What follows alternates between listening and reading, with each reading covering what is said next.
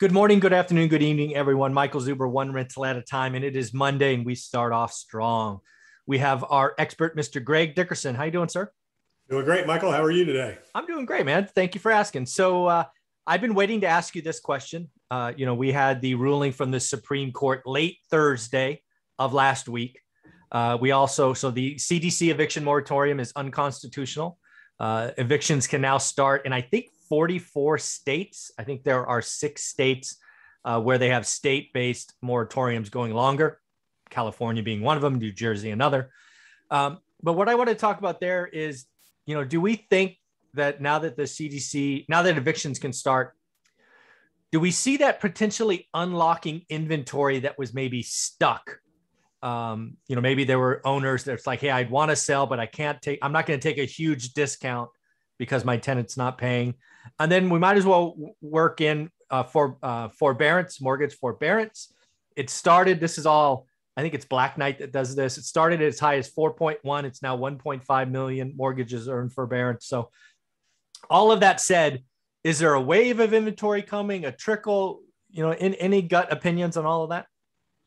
There's really no way to really know until it happens. Now, there are some people I know that have investment properties that don't want to deal with anything else moving forward once they remove tenants. Mm-hmm. I know some that have sold their properties with tenants in place. Yep. So you're going to have a mixture of all of that. And there's really no way to know. The bulk of the investment properties that are owned in this country are owned by individual owners, mom and pop owners, people like you, people like me that invest in properties, things like that. They're not largely owned by institutions, and those are just facts and numbers that everybody can back check. So the real question is, what is the appetite of the owners at the end of the day that don't want to have to deal with something like this again? So is it enough to make a dent in the housing market? I doubt it. There's a lot of demand, pent up demand out there for investors, for owner occupants. So I think any of that type of potential inventory, even if everybody capitulated and said, I'm done renting houses, I think there's enough demand out there to buy them up. Yeah. I've been thinking about this for a while, right? There's a spectrum of housing units. And generally speaking, again, I'm the one rental at a time guy, right? So I've been talking to landlords for 14 months now since this CDC has come in. And you're right. Some have capitulated early, right? Hey, I'm done. I'm going to sell, tenant occupied, and cash out. Most of the ones I talked to, the talk track was, because again, you got to hear talk track and then what do they actually do? Lots of them. I don't know, probably 70% of the ones I talked to who own the property more than 10 years. So they're older, right? They're not just new landlords. They're like, Michael, once this thing gets over, I'm going to kick them out and I'm going to remodel and I'm going to sell into a hot seller's market, right? We've had a seller's market, I don't know, for a couple of years now, just crazy, right? There's only 1.32 million homes available. So that was the talk track. And again, it would be kind of the missing piece of our housing market, right? We are missing the low end. A lot of the transactions have been because of the K-shaped recovery, a lot of the, above the median across the country.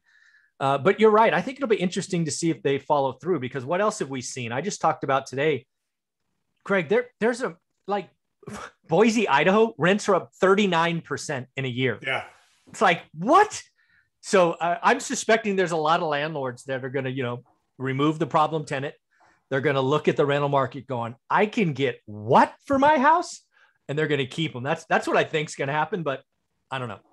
Yeah, there's a lot of demand in, the migration states where people went to, during the pandemic, put a lot of pressure on all kinds of inventory, rentals, permanent housing. Yeah. So there's big rental demand. Rents are up 20, 30, 40% in some markets and, pockets in some areas.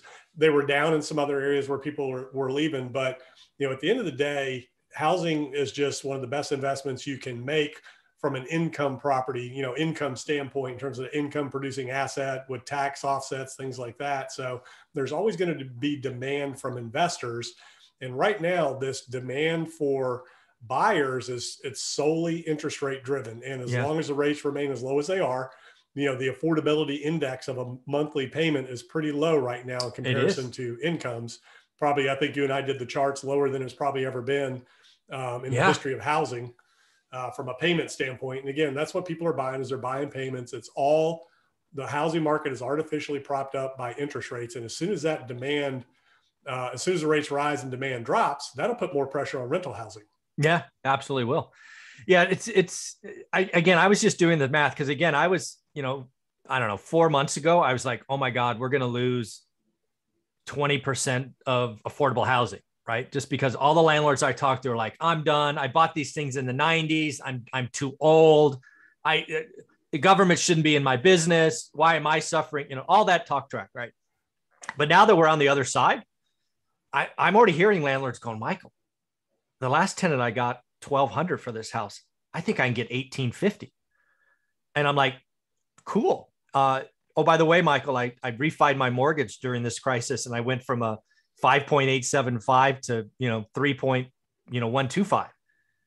And I'm like, fixed, right? Yep, fixed. I'm like, well, let's see. If your payment went down $250 and your rent goes up $600, how's that feel?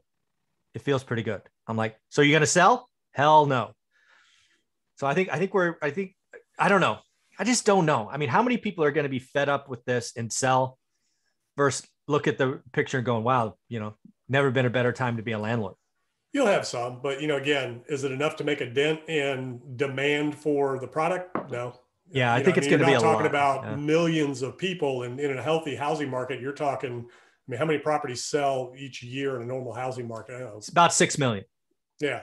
So, I doubt you're going to see that much. And a lot of it's multifamily. So a lot of this moratorium and eviction issues are mostly, multifamily, those types of things. You're not single family houses. And multifamily investors, it's, maybe 5% of their tenants are in this program and, aren't paying. And there's relief for landlords. There's relief for tenants. So I don't think that's enough to make a dent. And I was pretty certain we were going to lose 10%. But that was kind of in the throes of it. Again, it's always that classic thing. Don't watch what people say, watch what they do. Yeah. And I already see landlords who I were certain were going to sell. Like they were just like venom, like, Rawr! And now they're like, oh, maybe not so bad on the other side. Yeah, they probably have a waiting list, to rent the property. You know what I mean? Because there's so much demand out there, and as soon as they can, get people out of the property or get them paying or get relief, whatever the program is, and their plan is. At the end of the day, I think there's going to be people waiting for those units.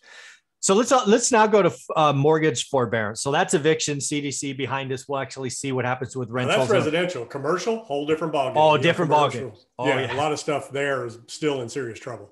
Oh, I agree. I believe the people talking housing crash should just tweak it to multifamily or commercial crash, because it ain't happening in residential. Shopping mall crash. Yeah, exactly. Office crash. So let's talk about the mortgage forbearance, right? This was a scary stat, but again, I've been through the last crash, so it wasn't nearly as scary to me.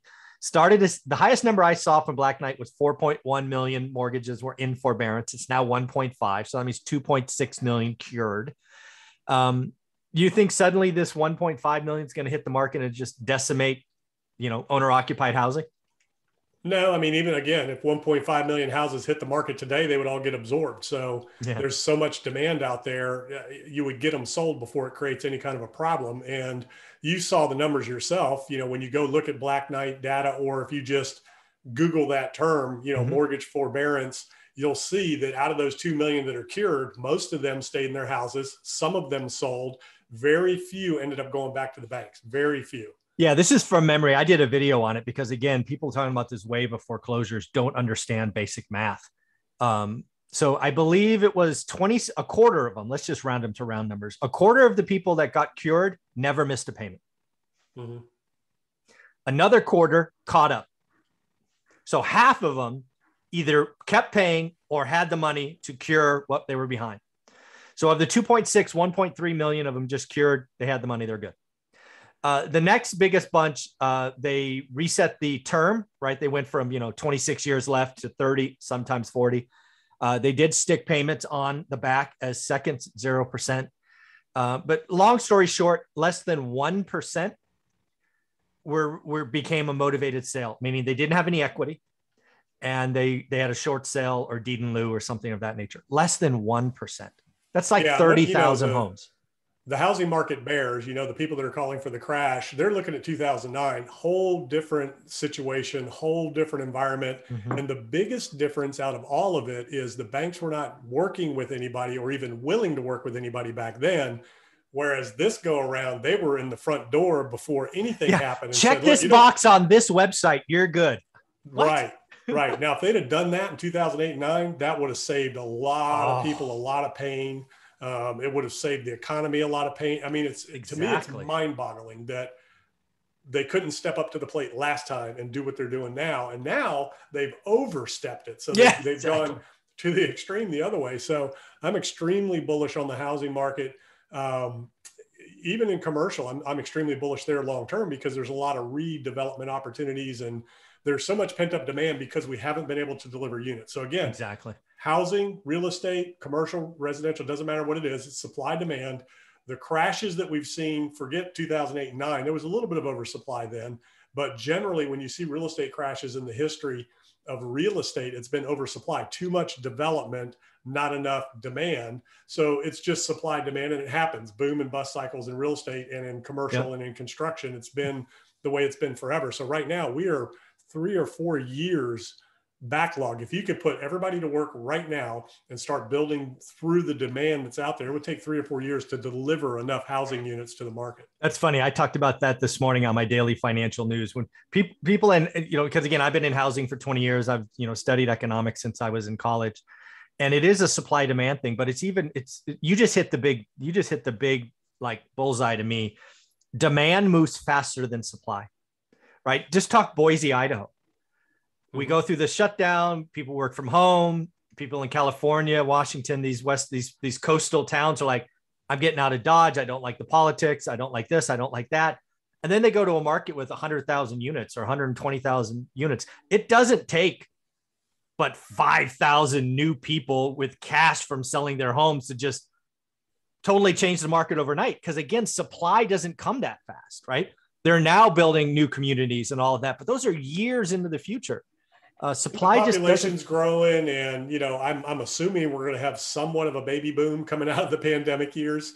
A lot of people just like the war years. We had the big baby booms. Yeah, that's true. Population's increasing. We've had supply chain constraints, labor constraints. It takes longer to deliver units to the market. You have a lot of construction that's being built for rent instead of for sale. So for an end buyer for sale, housing market metrics, there's huge supply shock and supply constraints right now. Lumber's come down, but labor hasn't been resolved yet. And until we resolve that part of the equation, and even supply chain, still with the Delta variant, the constraints that we have there and the issues we have in the supply chain, container costs, shipments, delayed, 40 grand where used to be 8. It's crazy. So it's, there's still a lot of issues out there, and, but it's all hyper local. So you're going to have pockets where everybody left, and you're going to have supply there in excess of the demand. So what happens? Well, people see that, like New York City, and they start moving back in. So New York City back on the upswing again. It is even time. San Francisco, I've heard that's back on the upswing again with a lot of people that left. A lot of people are moving in. So again, it's funny. I looked at those numbers this morning, right? Because again, there was a chart. Let me get it. I think I have my notes right here. One sec. Yeah, it's all cycles. And again, I'm bullish to the max on the housing market, on the real estate market until interest rates change. We get over 4%, I'm a bear. 4%. Okay. That's so here's my number, 4%. Here's the rents. Again, these are crazy to me. Boise, Idaho up 39%. Spokane, Washington, 32, Fresno, 26, Gilbert, 20, Arizona, 24, Glendale, 24, Tampa, 24, and Las Vegas, 23%. Crazy. Yeah. And what you got to think about too is it sounds like a lot, but if you're renting a house for $800-900 a month, going up 20-30%, it's not a huge amount in the whole scheme of things, especially if you haven't raised rents in a while. So, you start getting up into $2,000 a month rents, it's a little different, but these are mainly tertiary cities. Yeah. It's going to be interesting. And again, the other thing that's going on is property taxes are going up, right? A student of mine sent me a snapshot of his tax statement. It went up 100% year on year, 98% technically, 98%. Oh yeah. Cost of ownership's going up exponentially. So it could potentially be a wash at the end of the day because taxes are going to go up. Insurances are going up, all the natural disasters we're having everywhere, insurance companies going to spread that out across, the country. So you'll see premiums go up. Utilities have gone up. They consistently go up. So we're in an inflationary environment right now across the board at all levels. From wages are up right now. And because of the competitive labor market or job market where employers can't get enough people, there's more jobs than workers right now, or people looking for work until the end of September, when that unemployment benefit expires. September 6th, actually. September 6th. Oh, okay, the beginning of September. So yeah, just after Labor Day. So whoever made that one was very smart. Like didn't one last weekend. Exactly. So again, I just want to go back to something you said, because I think you're spot on, right? You're basically bullish on housing as long as we can keep the 30-year fix below 4%. Yeah. Well, even short-term rates, below 4%, because, interest only, that's your construction loans, that's your development loans, stuff like that. And even that's not bad. Again, in my heyday, I mean, I've been building and developing for 20 years or more, 23, 24, 25, whatever. I can't keep track anymore, but since 1997. And I was paying 9.75% interest on my construction loans. Wow. So even 4 or 5 is still phenomenally low. The problem is land prices, construction costs have gone up exponentially. Right. So, that offset, is there. So I think 4% is the magic number across the board. You will see everything come to a halt in the real estate market if we start crossing 4%, because that's just, that's like $3 gas, and where you're at, it might be 4, it might be the number. Right. In my area, you get over $3 in gas, that changes behavior. Yeah, exactly. It's behavior change, consumer change. This has been a lot of fun. Video number 2 is going to be negative rates. We've kind of touched on that in this conversation with inflation and rates. We'll do that more depth in topic number 2. But before we do that, Greg, how can people follow you? GregDickerson.com. Everything's there. My YouTube channel, podcast. Go check it out. I talk about all kinds of stuff, real estate, entrepreneurship. GregDickerson.com. Yeah, do yourself a favor. Follow Mr. Greg Dickerson. He covers all kinds of topics and has a wide range of experience. Thanks, buddy.